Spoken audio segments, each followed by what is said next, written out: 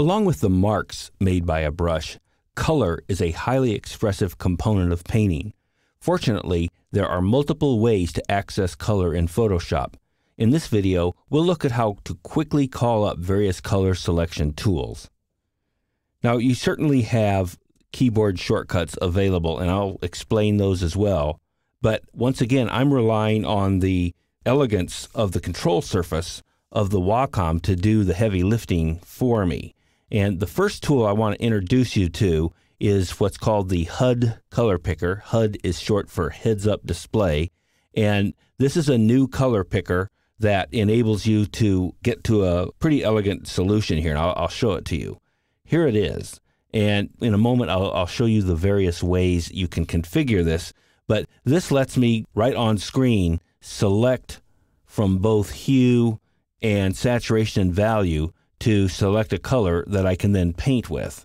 And that's a very valuable way to go about doing this. You can control how the appearance of this looks in the Preferences panel under General.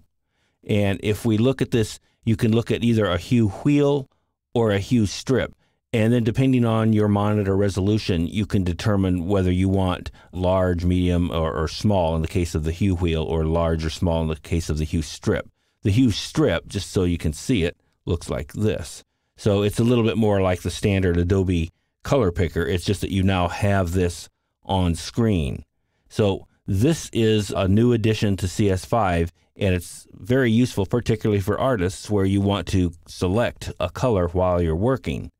Now, the normal way to do this on the Mac is to use the Command Control Option. Those three keys will bring up the icon that by a click then lets you select this. Now here's where this gets a little dicey.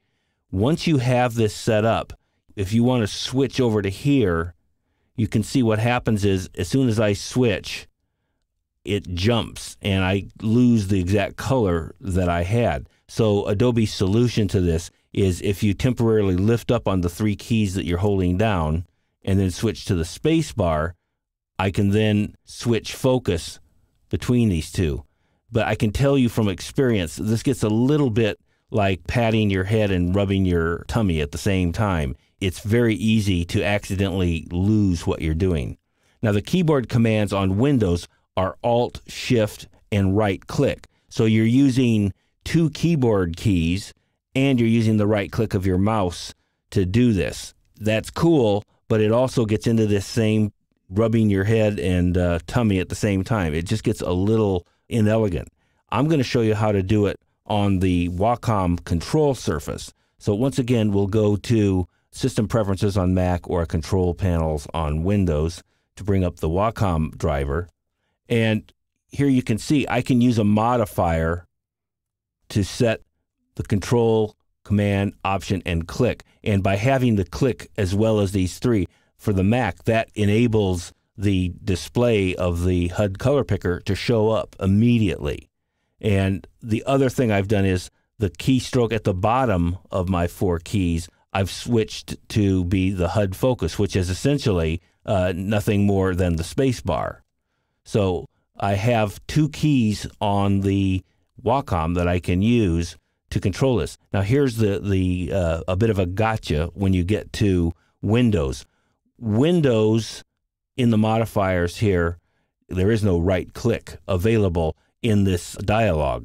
So you have to use a right click which you assign to one of the barrel buttons on the Wacom pen to do that. So it's a two-handed operation in the case of Windows. You have to hold the key down as well as the right button that is assigned to your barrel button. I've tried it on Windows and it's not hard to do. It's an additional kind of slightly different way to do the same thing.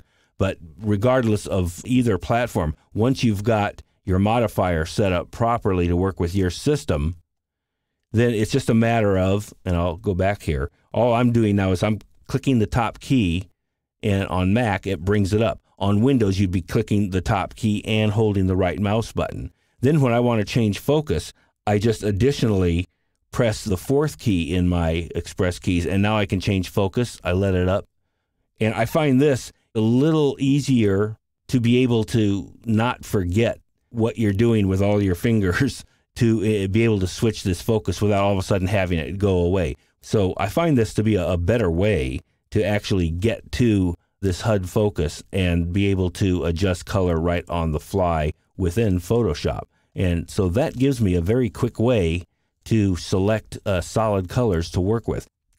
The new CS5 heads-up display color picker then is an excellent way to maintain the focus on your artwork while you're painting without the need to go somewhere else. You can use this even when the interface is otherwise off or on a second monitor. Both of these environments are better suited to not having a lot of clutter on the screen, and this new display enables quick access to a tool that's very valuable, and yet you can dismiss it very quickly at the same time.